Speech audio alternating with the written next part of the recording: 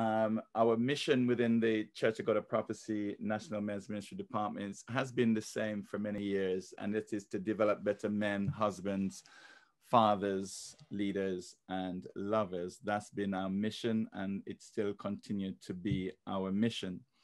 I want to share with you just a few simple tips, really, some really very, very simple tips um, that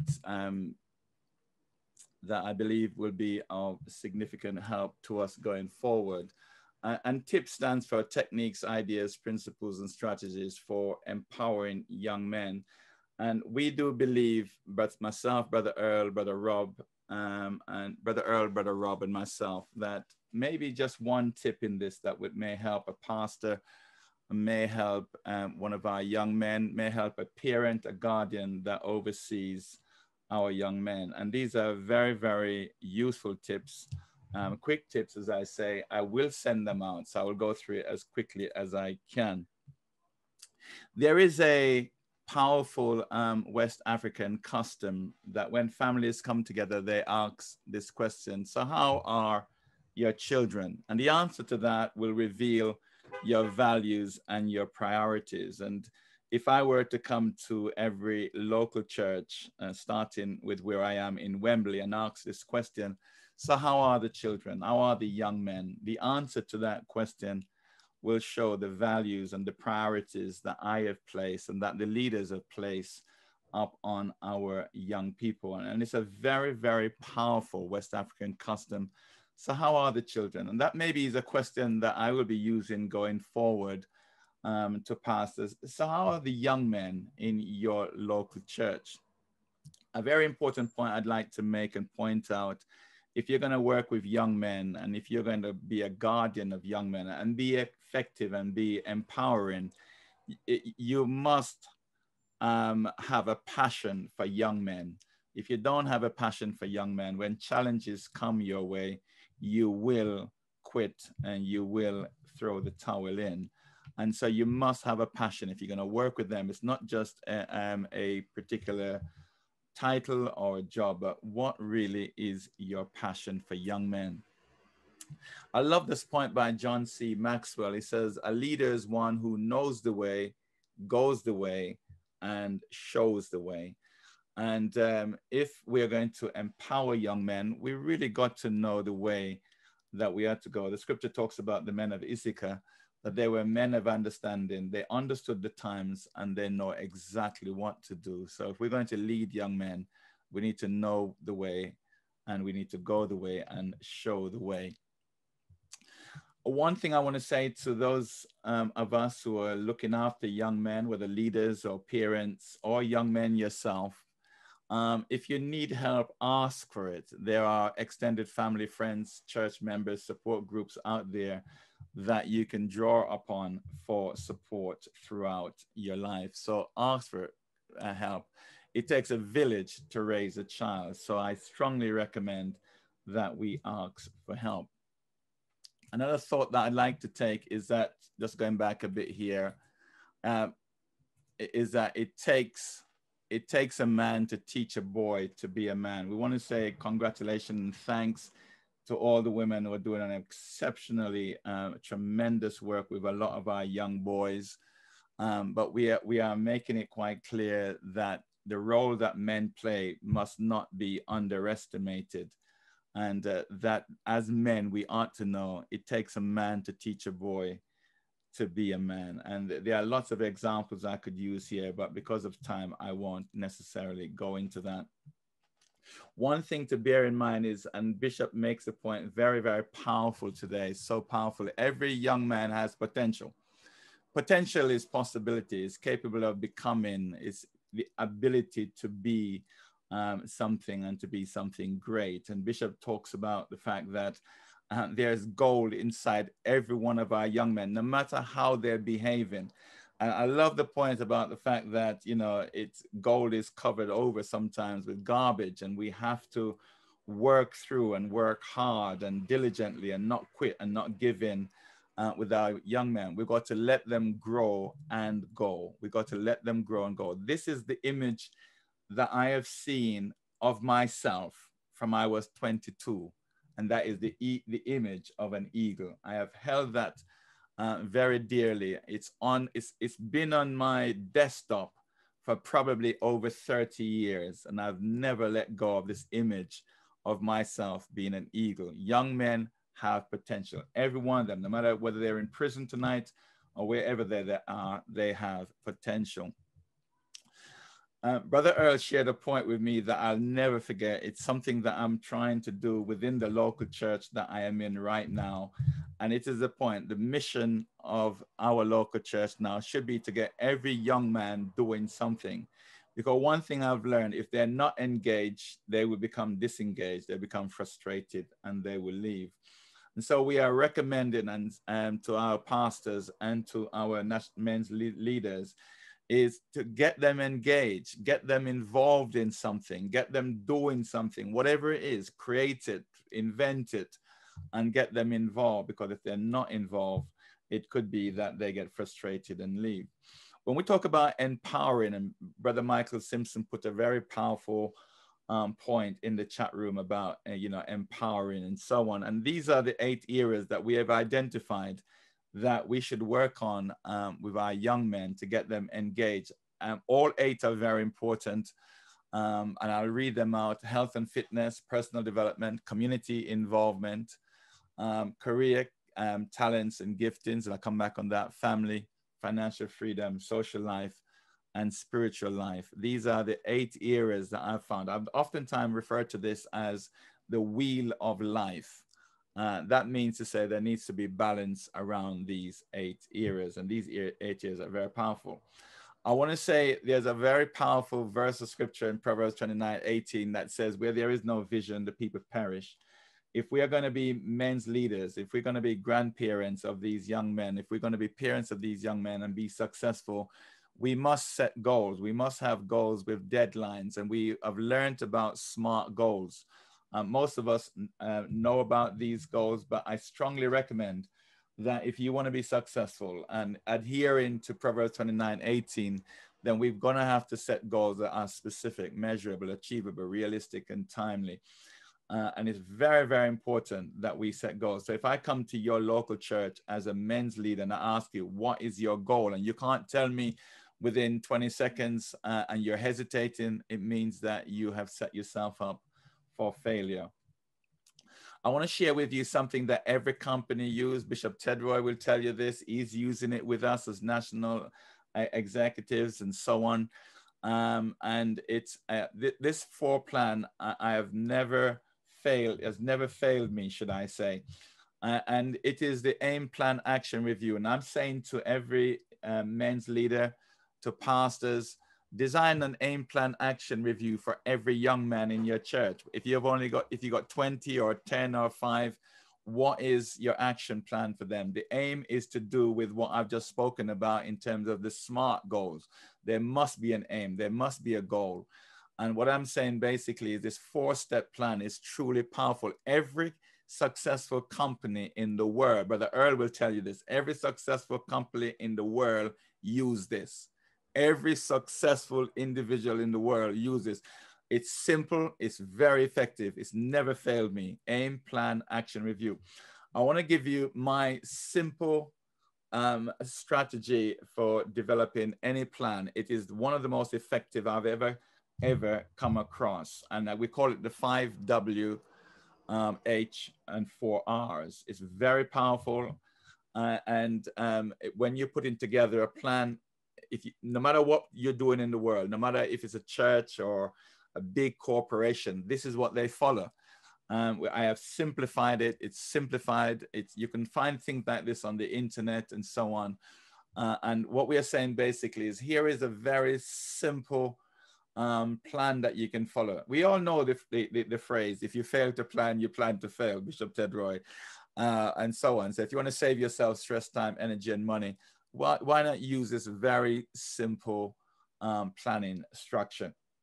As I said, I will be sending this out to every pastor, to every men's leader, and to anybody else who wants it. It will be on the national website as well for download.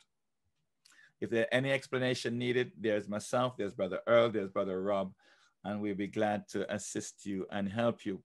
I'm recommending to every pastor throughout the church is to set aside a budget for young men every year, no matter how much it is, even if it's £50 or £100. We have to put our money where our mouth is. And I love the point that I think it was Samuel Taylor that says, you know, Bishop Bernard has a budget. And this is really interesting because not every church has a budget. I'm love to see what Bishop Tedrow is doing now. We have set aside a budget for our national youth department. This is not something that we did before, but now we've got it. It's in place. And I'm recommending that we set aside a budget for young men every year. Bishop Tedrow, when I came into the youth department, I was given a budget that I had to raise. I had to raise funds.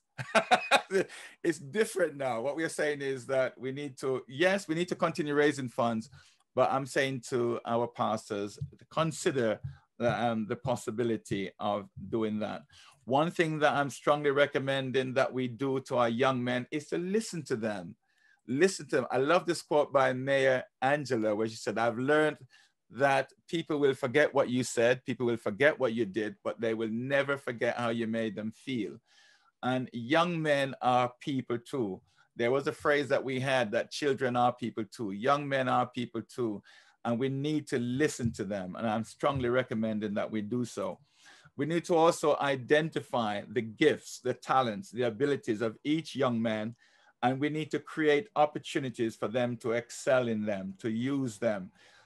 Bishop talked about, I think this conference has not been by accident or by fluke. And the point that Bishop has made, to me, has set the tone for the next year. There is gold. And I think that's the word I want to use throughout the year. There is gold in every one of our young men. We've got to learn how to pull that out, how to extract that. They have gifts, they've got talents, and they've got ability. I'm strongly recommending also that we develop their attitudes, their skills, and their knowledge, because knowledge empowers, skills empowers, attitude, the right attitude empowers our young men. And I'm strongly recommending that we constantly develop ASK, attitude, skills, and knowledge. Now, some have added an H to it, where they call it HASK, I think, or something to that word, which is about habit. So I'm strongly recommend attitude, skills, and knowledge. Every job on the planet are based around attitude, skills, and knowledge. The more we develop our attitude, skills, and knowledge, the more powerful we become. This is one of Brother Earl's very, very strong point, is that young people love time, spending time with them. When you spend time with them, you're indicating that you care about them. You're indicating that they're important. I have 2 grandchildren that were here this week. I had to purposefully set aside time that I spend with them to say, well, I love you and you're important. Just giving them the laptop or the iPad and sending them away is not good enough. We must deliberately set aside time for them each week or however long that we feel is necessary. I'm strongly recommending, and you know, one of the things that we ought to bear in mind is that there's ideas, creativity, planning, success, and all these things that we ought to be aware of. And one of the words I really want to emphasize here is the word creativity. And that's one of the things I say to people: be creative, be creative, be very creative in what you do and how you do it.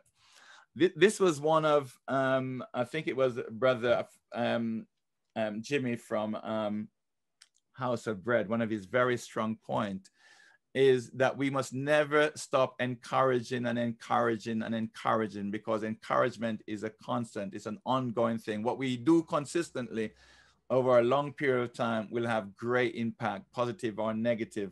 Just like these awards that we've done today, we are hoping that it will encourage those 10 and encourage others as well. Encouragement goes a long way. Bishop said, I remember as a young person, sir, I was called in front of the church and given 3 shirts. You know those shirts you buy in the market for £10, the ones you wash it once and you throw away. But it wasn't about the shirt. It was about the fact that they called me and they encouraged me. I must tell you, I work like a dream going forward, just that in little encouragement. And if we as senior ministers thrive in it. What about our young men? Encourage them in front of the church, encourage them privately, encourage them nationally, encourage them regionally. That is very, very important. I cannot emphasize how important words are that we speak to them. Encourage and push them to become great by speaking kind and positive words to them constantly. That Proverbs 28:19 is so true when it says, death and life is in the power of the tongue. And so the words that we speak to them in church, out of church, is extremely important. I'm strongly recommending that families create the environment at home so that they can grow, so that they can excel, and so that they can become great, because we do know that they have gold inside of them. That environment is so important. It really is phenomenally important that we create the environment in the home for them to grow, and also in the church and wherever they are. The next thought I want to share with us is how we ought to lead by example. Even daily or weekly Bible studies is so significant. Young men copy and learn from what they see. There is that phrase that says, monkey, what monkey see, monkey do. And we're not calling families or anybody monkeys, but just using the phrase to say that we ought to lead by example. They follow, they see what we do. And I've seen, I'm not going to call any name, I've seen some of our families in the church, and I've seen how some of your children have excelled, because I know what you're doing, and you talk about some of the things that you do at home, and how you create that positive environment and how you lead by examples. We are strongly recommending to fathers. Fathers must not fall out with their children when they fall out with the mother. We need to be present, whether we are in the home or out of the home. Fatherlessness is an epidemic. It's killing our community. It's destroying society on a massive scale. I cannot begin to tell you the statistics. Brother Errol has shared some with us, Brother Rob and myself. The statistics are devastating. And we are recommending strongly that fathers be there. If you've got 10 children, be there for all 10 of them. Don't just throw them away. And I could tell you some horrific stories that has gone on.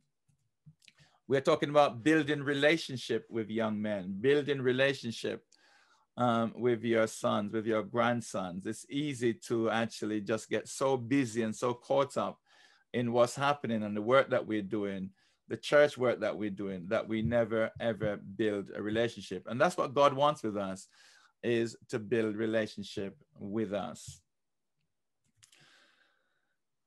A question somebody asked, I think in one of my meetings, would you invite someone to this church? Would you invite a young man to this church? And sometimes the answer that, surprisingly, Bishop, is sometimes people say, no, I wouldn't invite them to this church. And that is a very sad indictment. It means, Brother Earl, that there are things we got to put in place, things that we have to improve on. If we are not excited about the church we go to, we would not invite anybody to the church we go to. And sometimes young people tell me, and they say, no, I don't think I would. I'd be embarrassed because of the way the preaching goes or the way that this goes. So that's something that we have to look at. We may have heard of the book, Why Men Hate Church. And so there are 10 reasons given, and I've added one, making it 11, as to why men hate church and don't go to work church. And these are things, Brother Earl makes the point on one of our shows, these are things that we must compete with and plan for. I hear them saying, I do not have the time. I'm too busy. Church does nothing for me. It's too boring. Services are far too long. And that's a big cry, Bishop Ted. The message is too long. Church is irrelevant. I don't like the pastor. It's for wimps, too many hypocrites. They ask for money too often. And this is an interesting one. I do not wish to talk about it. And one, people often say it's for women, it's too feminine. People don't like holding hands or hugging. These are some of the things that we have to be aware of and ask ourselves, how do we deal with some of these? You may not agree with all these points, but these are some of the things that young men are actually talking about. Bishop Ray makes this point very, very well, do we really understand what young men are going through? Do we really understand what they're faced with? I'm 61. I'm not a youth anymore. And do I really understand? So we ought to be aware of all the challenges that young men are faced with at home, at church, and in society as a general. And the big conversation today spoke about the fact that there are some pressures and peer pressures of today that I wasn't faced with during my day. Postcode wars, knife and gun crime. I have never seen a gun. I've never handled a gun. One person said to me, a young man said to me, if he doesn't put on his gun holster, listen to this carefully, if he doesn't put on his gun holster, he feels naked. He feels naked. And this is was told to me. Some young men will never come to church. Bishop Ray shared this point with us. We must bring the church to them. We're going to have to leave the four walls if we want to find some of our young men. They're not going to walk into a church. Maybe at a funeral, they may do so. Maybe at a funeral, they may turn up. But if we want to win some of our young men, we're going to have to bring the church to them. I think it was Peter Drucker that made a similar point to this, is that culture will eat plans and visions for breakfast every day. What is the culture of the home? What is the culture of our churches for young men? Can they really relate to it? Can they excel within this? And so we have to be aware of the culture of our home and the church, because culture will overrule our plans and visions all the time. Something that's talked about a lot, and we must adhere to this, and this was brought up as well in the big conversation. Who are we training? Who are we developing? Who are we, who are the Joshuas to the Moses? That type of thing, succession planning. John Maxwell makes it clear, says a leader's last in value is measured by succession. So we need to be aware of this. Who am I training? Who am I developing that will take the baton later? Another point was raised today is that we need to be transparent. As Bishop rightly said, none of us have been perfect along the way, and young people want to hear our success and failures. So that they can relate to us. They cannot relate to us if all they're hearing is our successes and not our failures. So when we're talking, we need to share those. Another thing that's talked about, and we will be working on this throughout the year with you, especially our men's leaders, is mentoring. What should it look like? Young men need good mentors. My mentor was Bishop T.F. Foreman. And I must say, Bishop Tedra, I miss him like nothing. I miss him so much. He was my mentor. The other day, I was looking for him for a phone call to phone him. And then I remembered he died. And so you'll be amazed that even at 60, I still need a mentor. So I'm saying that our young men need mentoring. This is something that I think is really important as well, is that we need to create and maintain young men's group to inspire and motivate and for greater involvement. I want to say congratulations to Brother Errol at the churches, Gloucester. For over 20 odd years, they've been keeping that men's group going, and it's just such an inspiration to hear that. And young men need to talk to other men and to hear from other men. And I think this is really important. I'm recommending that we create and maintain a young men's group in our local church and where we can help. Just a few more slides that I'd like to share with you. And basically, this particular point is so important. Do you have young men on your agenda? We have lots of agenda items in our church and in our churches, but are young men on the agenda? Because if they're not on the agenda, we won't talk about them. We have a lot of things that we are talking about in terms of administration and we must deal with those. But do we have young men on our agenda? And I'm strongly recommending that we put them on our agenda. And just 3 more slides I want to share with you. I think this has been talked about before, and I'm really strongly recommending, and I think this has been coming down as well from our bishop, national overseer, that we appoint younger men into the ministry, that we train into lay ministry, that we have a beautiful system in the church. When we appoint someone for lay ministers' work, we are not appointing them as a full licensed minister. They're there for training and for development.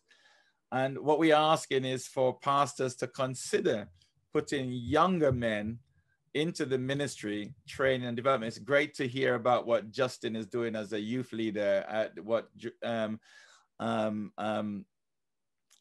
forget his name all of a sudden, is doing as well in the church of Bishop Bernard there, and what he's doing. And it's great to see that. And we do know that there are younger men out there. The potential is there. And we're asking that a consideration be given. What we also suggesting as well is that a consideration be made at the local level for rewarding and celebrating the achievements of young men, and recognizing them from a local level. We will do what we can nationally, but we are asking that the consideration be done from a local level, rewarding them, acknowledge them either privately or publicly, and you know, just giving that encouragement. You'll be amazed how much that will help. And just finally, some quotes which I've added to this. Nelson Mandela said, "Education is the most powerful weapon which you can use to change the world." And we talked about developing their attitude, skills, and knowledge. I mentioned before about, well, everything rises and falls on leadership. And so if things are not happening in the local church from a young man's point of view, we have to start at the top and ask, is the leadership aware of this, and how effective is the leadership? A leader's lasting value, as mentioned before, is measured by success. Number 4, a leader is one who knows the way, goes the way, and shows the way.